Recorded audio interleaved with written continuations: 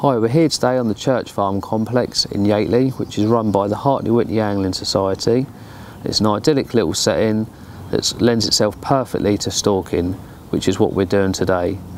Just behind me there, we've got a nice little reed line and we found a group of fish. So I've positioned a trap right close into the edge on a nice hard piece of gravel.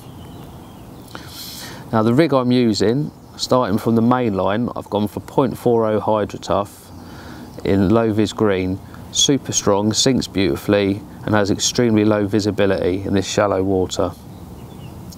Onto 2 to 3 feet of Camflex lead free, which again sinks like a brick and is nice and supple, so should there be any debris on the bottom it will just sit over that beautifully. A great big stonking 4-ounce inline which will eject on the take, which makes the playing of the fish that much easier, which will help to pull the hook home should a carp pick it up.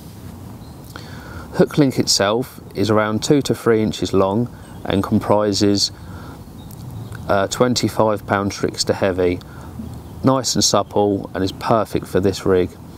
The hook itself is a size 10 Conti mugger, which is extremely strong and extremely sharp, which is perfect for this situation. The bait itself is a cored out 15mm eye bait pop-up, which I've bored out about 20% of the way through with a Gardner boilie drill and counterbalanced it with a smidge of critical mass putty, which I've just popped inside it and it sits flush. Halfway down the hook link again is a little smidge of critical mass putty, which just helps to keep the hook link nice and flush to the lake bed and helps to bring the hook, pull the hook home should a carp inhale the bait. How to tie?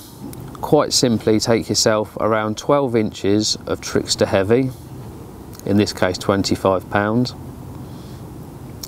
Tie a hair loop in one end and attach your cored out hook bait.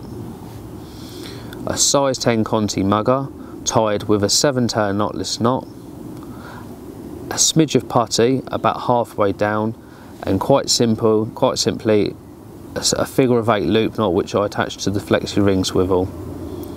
For me this is an absolute winner. Give it a go.